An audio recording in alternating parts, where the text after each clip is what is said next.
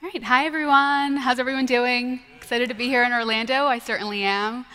So design systems aren't a new thing, but I think it's safe to say that they're really popular right now.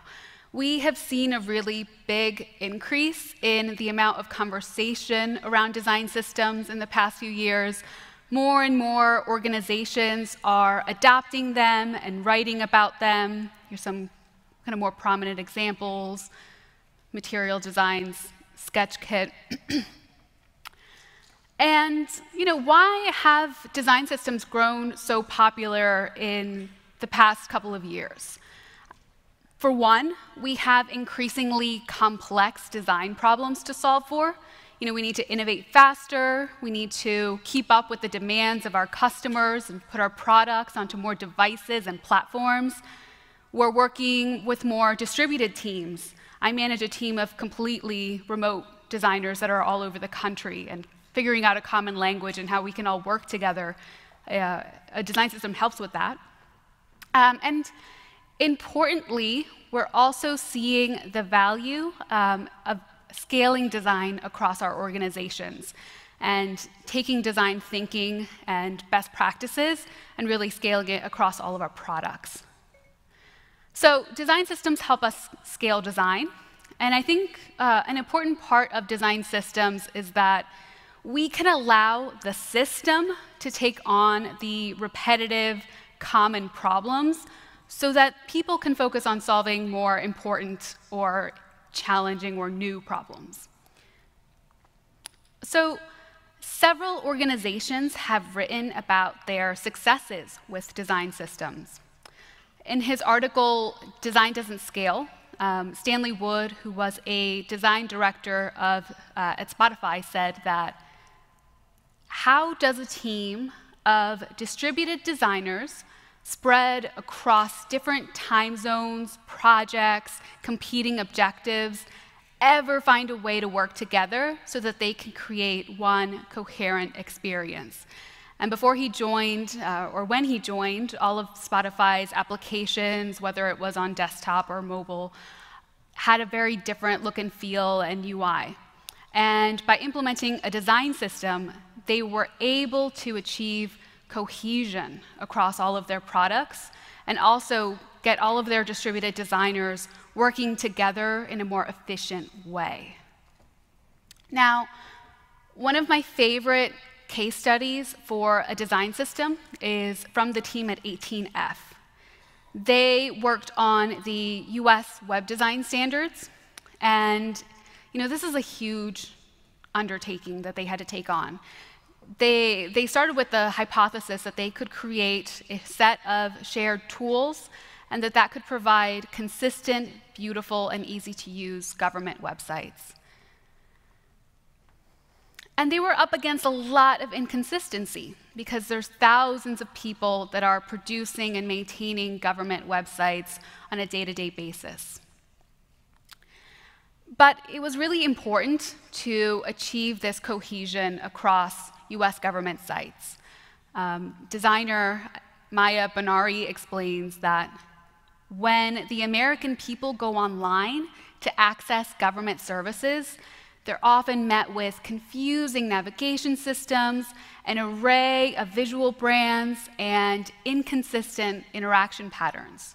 And so creating consistency between these services is going to help people more effectively access the services that they need, and in turn increase their trust in the government. And so here we're looking at a design system and the benefit that it has for our users, which is consistent user experiences. Whereas the Spotify example, we're looking at consistent user experiences, but also team efficiency. But how do you define a design system? Maybe you could say that a design system is a collection of reusable components guided by clear standards that can be assembled together to build any number of applications. A method of designing products that's like building with Legos, and all of those can be true. Danella Meadows was an environmental scientist who wrote at length about systems. And I appreciate her definition of a system because I feel like it captures something that a lot of our definitions of design systems miss. And she says that a system is an interconnected set of elements coherently organized in a way that achieves something. So an interconnected set of elements coherently organized in a way that achieves something. So all of the elements of a system are united together by a shared purpose. And so her definition of a system consisted of these three parts: the elements, the interconnections between them, and their purpose. And so when all of these things exist, a good design system feels cohesive, unified, connected. Different teams know how to use them to create experiences. They inspire teams to use and contribute to them, and the systems grow bigger and stronger over time. But a bad design system might feel disjointed, confusing, difficult to use. It can feel like more of a hassle to get everyone using the design system instead of a time saver, instead of something that makes us more efficient. And ultimately, they just get abandoned or just not adopted at all. In my experience, building and watching others build design systems, I've seen them fail when there's too much focus on the elements and not enough focus on the way that these elements come together to solve a problem. So this might lead to a design system that might feel flexible, but it's actually difficult to use because there's not a clear sense about how all of these different patterns and components can be used together to solve problems. So what I've learned in my time creating design systems for clients and for my own internal teams is that in order to achieve all of those good things that we want from design systems, we should start them not with components or modules or Legos, but with user scenarios. But of course, this wasn't always so obvious to me. So I'm the Senior Design Director of Product Design at Vox Media, which is a company that strives to build the future of journalism and entertainment. We have various editorial networks that explore topics that people care about, like news, tech, sports, and lifestyle, with brands like The Verge, Eater, and SB Nation. And 3 years ago, the Vox product team started a project to migrate all of our brands to one code base, which meant that we also needed to create one flexible design system in order to support all of our brands. So we were looking at our 8 brands, who in total have over 350 websites, all running on the same design system. Now, why were we doing this? Seems like a big undertaking. The thing was that we had gotten to a point in time where it was just not maintainable for our product design and engineering teams to maintain the code bases of 8 separate brands. And so what was happening was that we might be, let's say we launch a new feature for SB Nation. We couldn't leverage all of those good things of that new feature and allow The Verge to use it. And so one of the things that we wanted to do was really move from supporting different websites to supporting a platform where we could create products that each of our brands could use, and really launch new brands faster and evolve our own sites much more quickly. But we also wanted to help our editorial teams tell better stories faster. And so that was a main principle of our design system. But this was a hard problem to solve for. Each of our brands' websites were incredibly distinct and tailored to the individual brand need. They were full of custom components that ranged from brand to brand. The visual design system was also incredibly custom, so each brand had its own typography, color palette, and visual elements. But beyond all of that, our system needed to support different editorial missions, content types, and audience needs. And so while we had to unify all of these 8 brand sites into one design and code system, we still needed to provide enough flexibility to allow our brands to still feel distinct. So when we kicked this off, we started with a couple questions. What patterns or components do we need to build? How can these components be combined to create distinct experiences? How are we going to create a unique look and feel for over 300 websites using one visual design system? And so, I think with any big project, we started with some early assumptions that didn't exactly work. So, we had a general idea that we would define smaller modular components to define a page instead of defining individual pages. And we also knew that we had to address inconsistencies in design, like different layouts, color, typography, different treatments of similar information. So we had a hypothesis that a set of brand-agnostic modules with a theming system layered on top of it would give us the most range. Because again, we were really drawn to this idea of these Legos and these really reusable components that can unlock all of this different range. So, we started with these modular layouts and components. So here's 3 different homepage hero components that we designed. Pretty general. So we had like a 4-up, a 2-up, a 1-up. And some story blocks. So you can see, again, the variation between all of these story blocks is pretty presentational. So an image is bigger if the story is featured, or we add a little icon if there's a map. So essentially, we thought that we could create these really flexible modules and then layer color and typography over them with our theming system, and that would be enough to make our brands feel unified yet distinct or cohesive. But we quickly learned that that solution wasn't going to work. So for one, our sites felt too similar.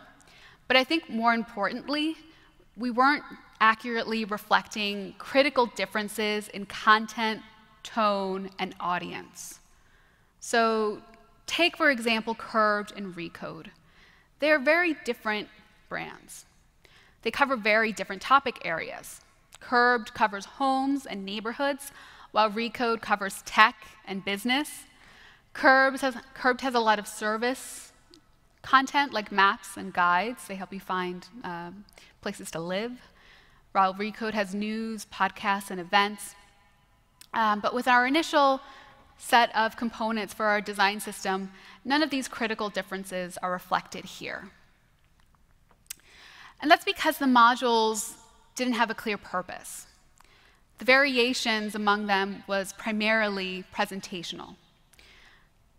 Which gets me back to the definition of a system that I was talking about in the beginning, that says that a system is an interconnected set of elements coherently organized in a way that achieves something, right?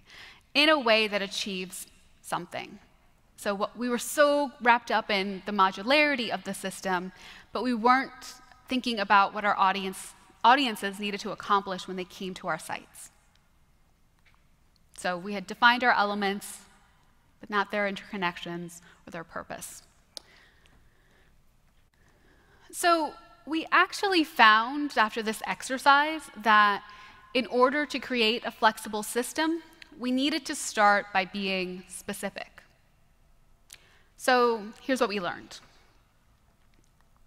For one, we couldn't start with individual components in isolation. And that's because successful design patterns don't exist in a vacuum. They don't ignore the context that they're in the people that are using them, the content that they need to display, and how they need to work with each other. So in her article for A List Apart called The Language of Modular Design, Alla Komotova writes that we should start with language and not interfaces when we're creating modular designs. What we found for our own system was that successful design systems start with content and with people.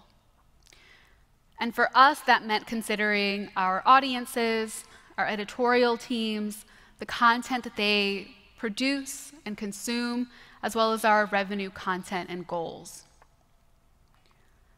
So we had to ask more questions in order to better understand the needs of our design system. And all of these questions help to shape our system. Like, what are our audience goals? Is there a shared audience goal across all of our brands, or are there differences? What's the editorial workflow? Some of our editorial teams have really large teams, while some have small ones. What range of content do we need to support? And that's not just range of content in terms of what it is, like video versus audio versus text, but also a range of tones, like light versus heavy and hard-hitting news. So this led to a much better process for us in developing this design system. The key steps that we uncovered were start with a fast, unified platform, be scenario-driven when creating variations, and find key moments for visual brand expression that serve our audience.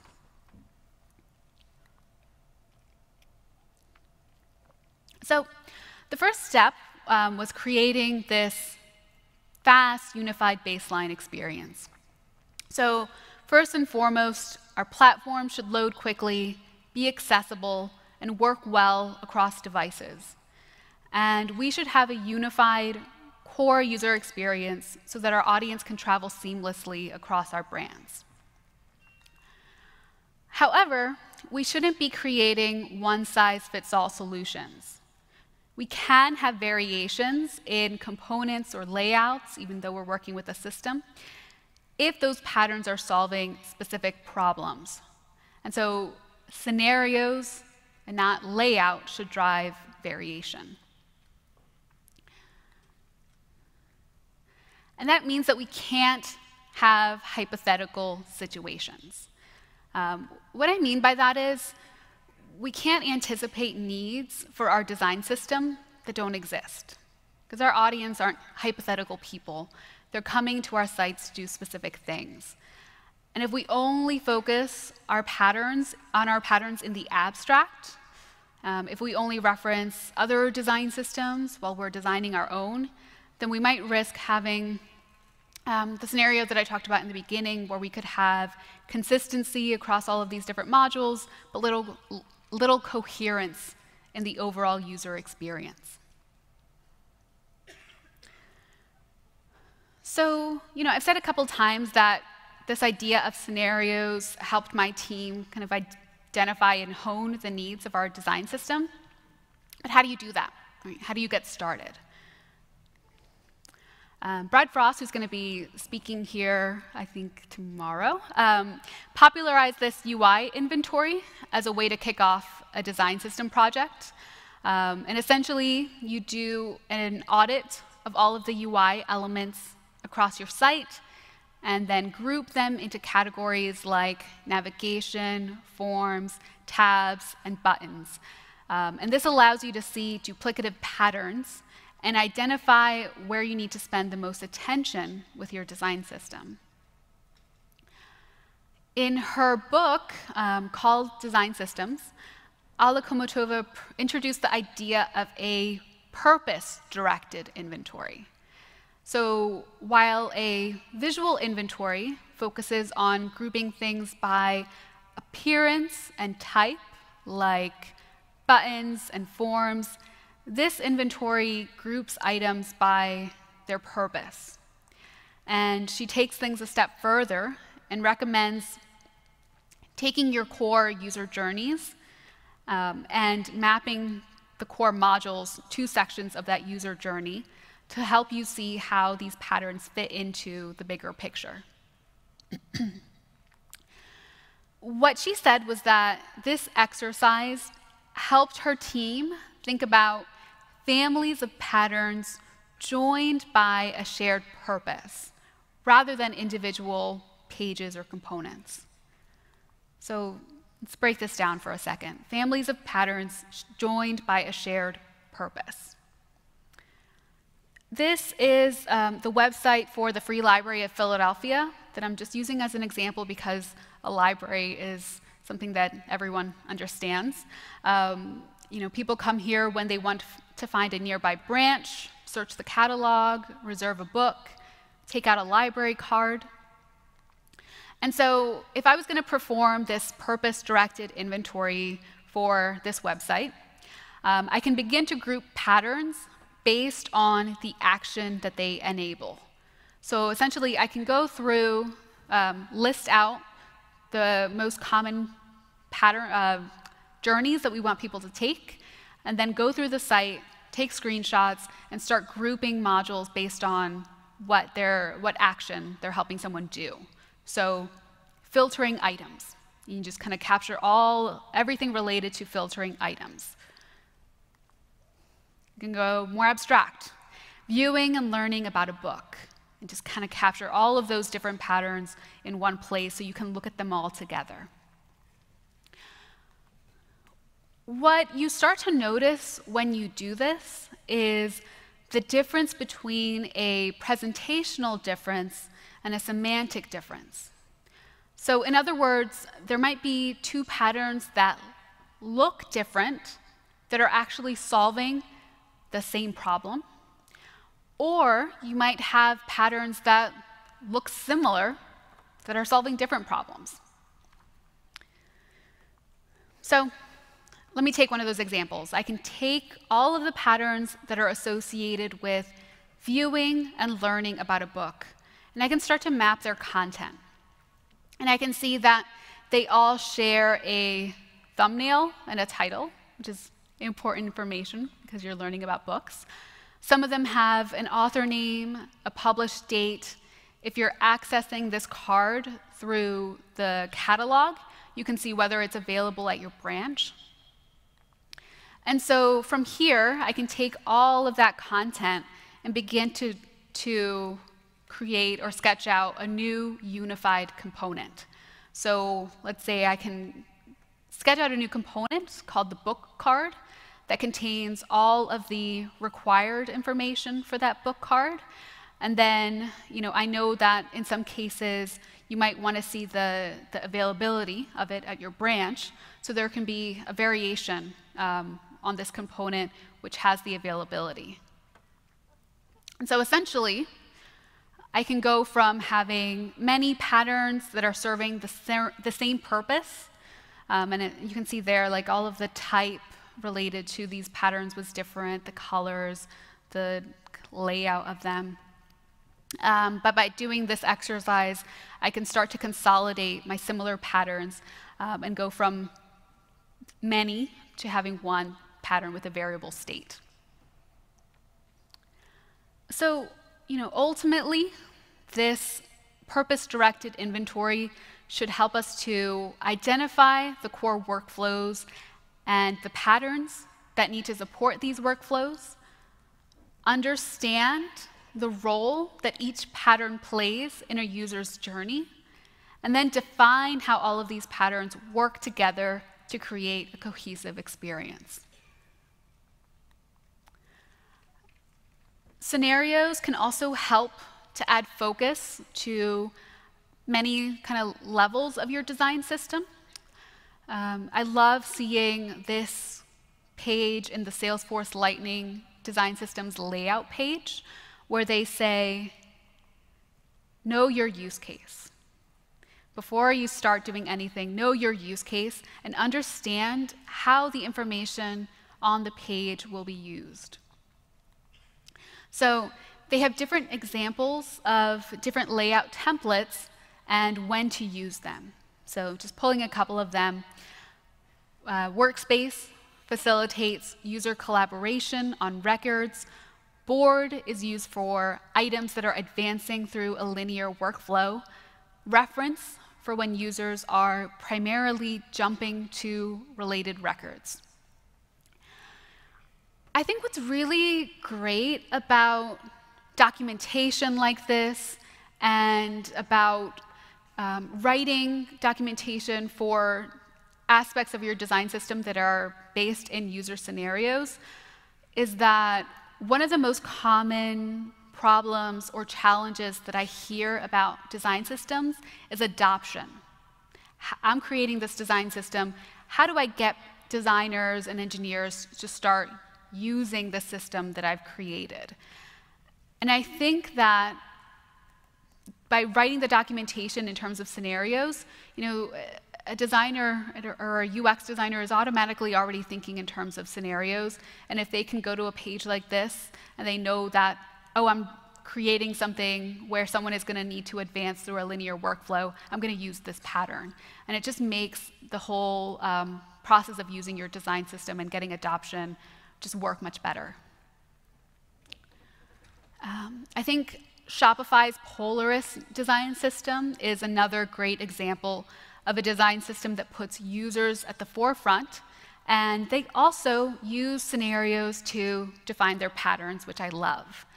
So this is one of their principles for their design system, where they say, put merchants first, think about their needs, and think about how you can map your process to how real merchants think and work. And you can see that all of the documentation is written with that in mind. So this pattern is called the call-out card. And they say that call-out cards are used to encourage merchants to take an action related to a new feature or opportunity. So again, they're writing this documentation in a way that's really focused on what action are we driving from and helping users do. Scenarios can also be used to guide visual design in design systems. I've already talked about the US Web Design Standards in the beginning, but something that I think they do really well is on their typography page, they don't just list out, here's the primary font, here's the secondary font, here's our type scale. They actually provide more documentation and education about when to use what type pairing. So for instance, they have their default type pairing, which they recommend for using when you have services that feature forms and more basic websites. But they also have a type system that they call robust, which has an additional font, and they recommend for more text-heavy or visual promotional sites. And again, with their design system, they're trying to get thousands of government employees to adopt it. And by doing that extra level with the documentation and providing a recommendation that's based around, what purpose are you trying to achieve, they can encourage much more adoption of this system. So here's some examples about how this scenario-driven process played out for our design system at Vox. And I'll go through 3 different examples that were slightly different for our features, our home pages, and our reviews. So features are pieces of long-form content that typically cover a topic with great depth. They contain beautiful illustrations, original photography, and engaging interactives. These would be what Jeffrey called the more slow experiences, the ones that you want people to spend a lot of time on. And previously, before we moved to our design system, our features were all very custom built, and they were also really challenging for our editorial teams to update. So essentially, we had to take 18 distinct templates that had 81 different code snippets and turn that into one flexible design system. So the way that we started this was by identifying the core workflows and the content that goes into these features. The core workflows in this case is the workflow of someone visiting our features and the steps that they take, but also the workflow of our editorial teams and the steps that they take to produce a feature. What we found in this case was that the audience goals were pretty consistent across the board for all of our brands for a piece of long-form content. But there was a lot of variation within the content that goes into a feature that we needed to support. So, the user flow for a feature typically starts with a user entering the page through search or social media. We want to catch their attention, keep them engaged with the content, and then if they make it all the way to the bottom, guide them towards related or relevant content. So the basic components of the features were a lead image, a text box, and a recirculation module. Where we built in variation to our feature was in order to support the various ranges of content that we needed to support. So, previously we had 81 individual snippets. A snippet is something that an editorial person adds to their feature. So it could be a table, a sidebar, a photo gallery, anything that they can drop in to make it more robust. So we had 81 of those, many of which didn't work or had duplicative functionality across all of our brands. And then the other big thing that we were up against was dealing with all of the variation within our lead images. So in order to support these variations in photography and illustration for the lead image, we created different variations for the lead image component. So we have head below, which highlights photography, puts it front and center. Head above, which still displays photography prominently, but it prioritizes the text. Head overlay, which is for when images might be low quality or textural, and you kind of screen it back and use it in the background, and it's more of a adding texture, but the main piece of content isn't going to be a photograph like it is here. Head below short image, a lot of our editorial teams commission illustrations, and some of those illustrations might work better really widescreen or very tall, and we'll have different kind of lead image variations for that. And then side by side, which is specifically for vertical images, like this delicious hamburger right before lunchtime.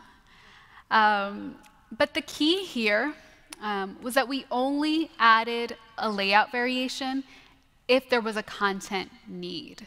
We weren't adding variations up front for the sake of it. In fact, the side-by-side variation was added much later when we got a lot of editorial requests for supporting vertical images.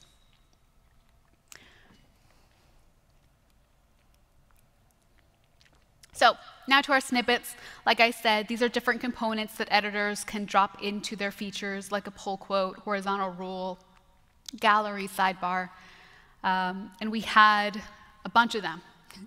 So what we did was we completed a content audit to understand which of those needed to be included in our design system. And so, we took all of them, the entire list, and we asked, does this component add value? Is it currently available to more than 3 brands? Or is it a must-have for one brand? Is it so core to their brand mission that they will fail if they don't have this one component? And so after performing that audit, we were able to reduce the number of snippets from 81 to 43, kind of cut that number in half. So, I've mentioned a couple of times that one of the important things with this design system was making sure that we could express brand in a compelling way. For the features, we did that in a couple of ways. The lead image component is a really kind of big one, and making sure that that was well supported was important. But we also looked at different ways that a drop cap or a pull quote could help elevate the art direction of a story. So we started with our 18 very different feature templates that were hard to maintain and difficult for our editorial teams to create without needing an engineer, and then moved to one robust system that could support different content scenarios across device widths, but still feel distinct to each of our individual brands. So on to reviews. This process went a little bit differently. A review is essentially a feature, but it has an additional component called a scorecard. And when we started, 3 of our brands had a reviews program: Eater, The Verge, and Polygon. And they each used very different looking scorecards that were, different content, different hierarchy, different visual design. And so initially, we started with one component, which was one scorecard component, very flexible, had 3 sections where you could look at the meta info, have calls to action, and then there was an open text field where our editorial teams could add whatever content they wanted in there and format it using our formatting tools. The problem was that these scorecards were for vastly different things: food and restaurants, games, and products. And so the people looking at these scorecards had different goals. If they're going to Eater, they want to know where to eat and what to order. If they're on Polygon, they want to know what game to buy. And if they're on The Verge, they want to know what product, what gadget, what iPhone should I buy. And so that also meant that the content displayed in each of these scorecards was very different. So for a restaurant, I want to know the address, I want to know how much it costs, I want to know how to book a table. For a game, I want to know what platforms it's on, who's the publisher, what's the release date. Versus for a phone, I might want to know what's the pro-con list compared to with this one compared to another phone, how can I buy this? And so instead of just having one scorecard component, what we did in this case was we had 3 different variations on the scorecard component: a venue card, a product card, and a game card. And so each of them highlights the most appropriate content for the purpose that someone is using this for. So the venue card highlights all the content that helps you find where to eat. So you see the address, the website, the phone number for the restaurant there.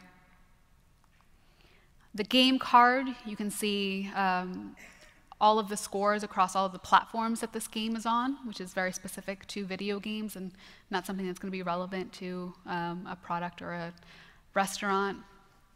And then the product card, this was actually like our kind of base component. And it has the most kind of generic mix of information, like an image and open text field and buy now buttons. So we started with 3 completely different scorecard modules.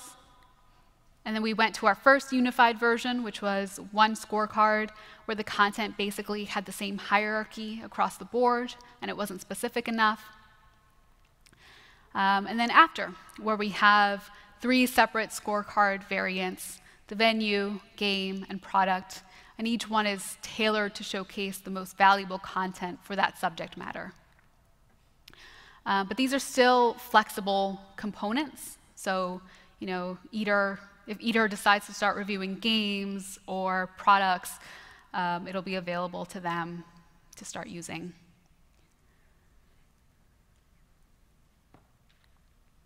And then because of our theming system, if SB Nation or Curbed suddenly want to start a reviews program, the components are already built out with their branding. And so there's no additional product work or engineering work to get that up and running.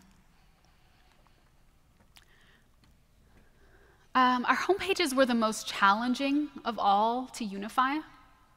One reason being that homepages are political and emotional, but also they were incredibly robust and distinct to each of our brands.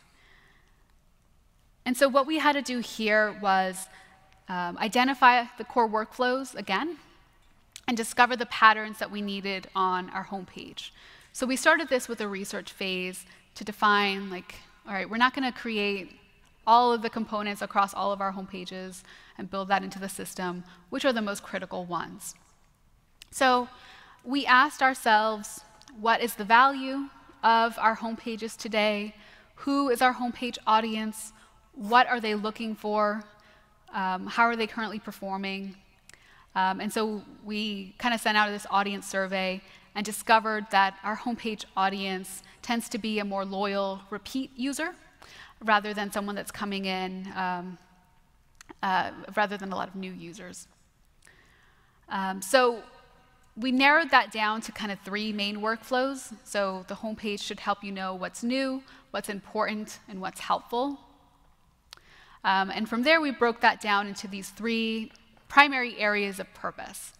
And then we broke that down into, OK, what patterns do we need to create to support those goals? So I'll take one of them, for example, the story feed. The story feed has a higher content density because the homepage audience tends to be a repeat user, so they kind of want to read a lot of things and see it at a glance. They prefer RevCron, and so this helps them kind of like see things faster. And then that kind of pattern is made up of these different smaller components called entry boxes.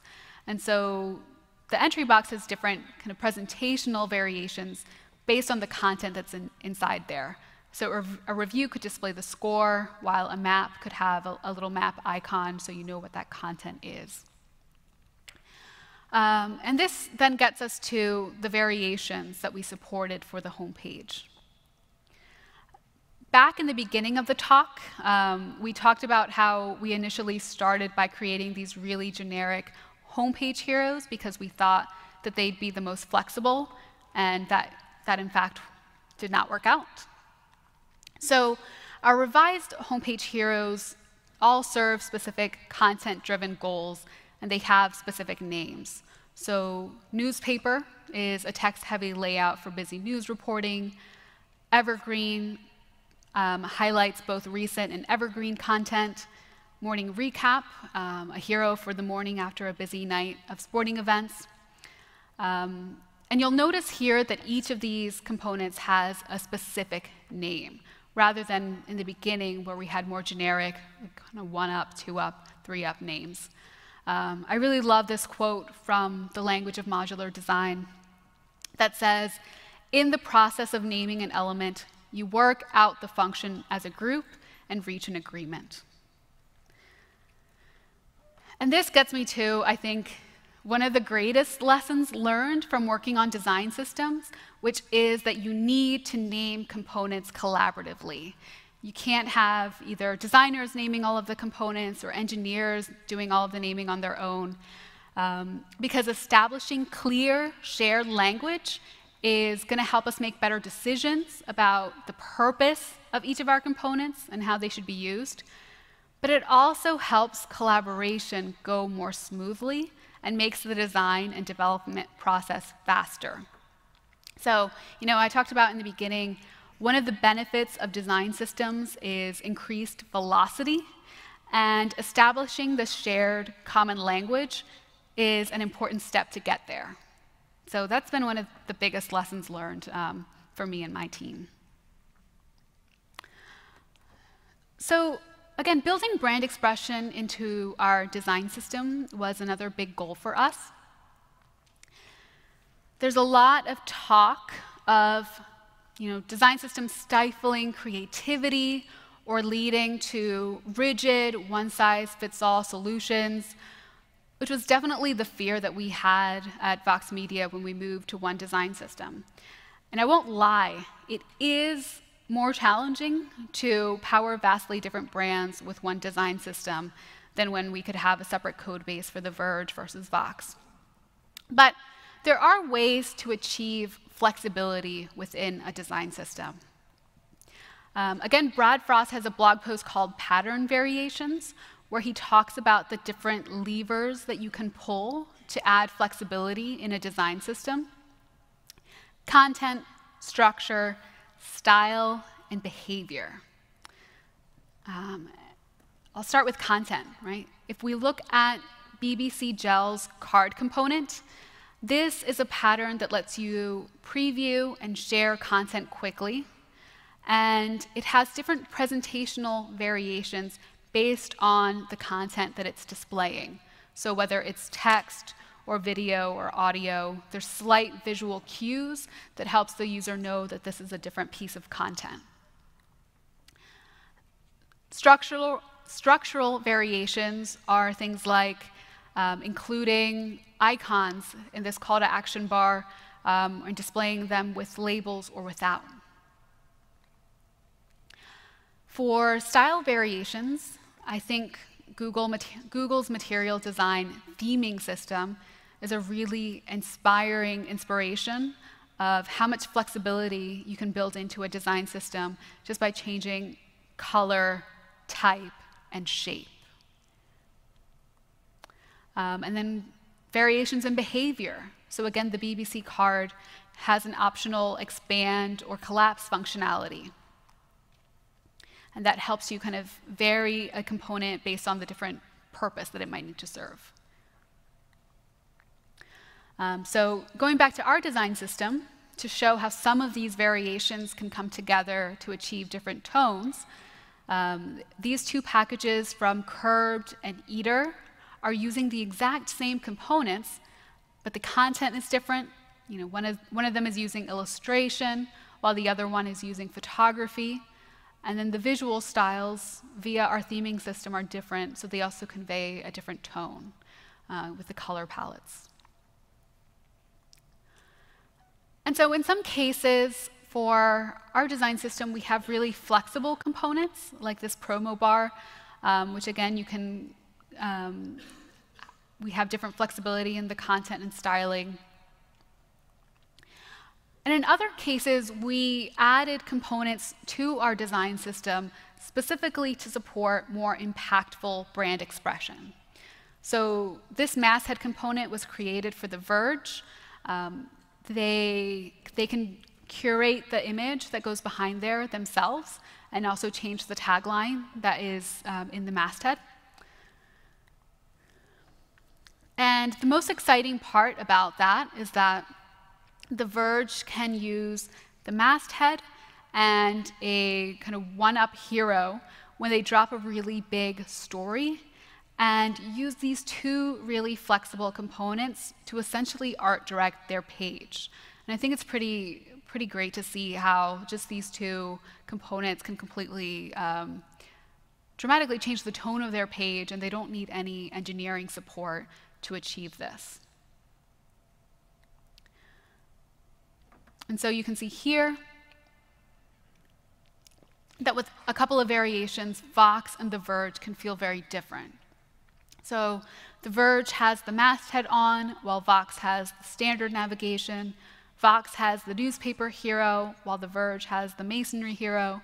And then with our theming system that allows color and type options, immediately you get a sense that the content is different. But they're all built on the same unified platform, which helps our teams with scale and sustainability. So the last piece of this was our visual design system. When we started out, we knew that we needed to create a platform where brands could feel distinct. We needed to express strong editorial voice and identity. and that we also needed to kind of support brand expression that was really related to the content and the tone and the voice of each of our brands. So we broke that down by having foundational elements, but also finding areas where we could customize. So our foundational elements are our type scale, our color system, our spacing variables. So with our type scale, all of our brands have different typefaces, which vary in height and width and weight, so we couldn't have just fixed sizes for each of them in the system. So instead, we have a type scale in our design system that can be used to kind of fine-tune for each individual brand. Similarly, all of our brands have distinct color palettes, so we needed to not only determine the color palette for all of our brands, but also figure out how we could use color variables to map each element of our sites to a color. So, for example, here I can swap out the link color on the verge, and it'll cascade across the front end. And the color variables can actually be pretty powerful. So here are 3 polygon sub-brands that are identical, except for different logos and different values set for the gradient color, the nav background, and the link color. And so our theming system has a baseline theme, and then each brand has its own kind of values that hook into the baseline theme, and that's how they can have distinct brand expression within the system. Now, something that we struggled with a lot was what kind of variation is good in a design system and what kind of variation is bad. From my perspective, variation is good if there's a specific problem that we need a new pattern to solve, if it's determined by user scenarios and content needs, and or if it strengthens brand voice in a way that serves our audience. So when is that variation bad? When it's visual variation on components that serve the same function across the board, or if it doesn't do much to strengthen brand voice. So an example of what I would consider bad variation that we had, these are some newsletter modules, and they're completely consistent in functionality and layout, right? You can put in your email address, you can submit, you can see the privacy statement, that's about it.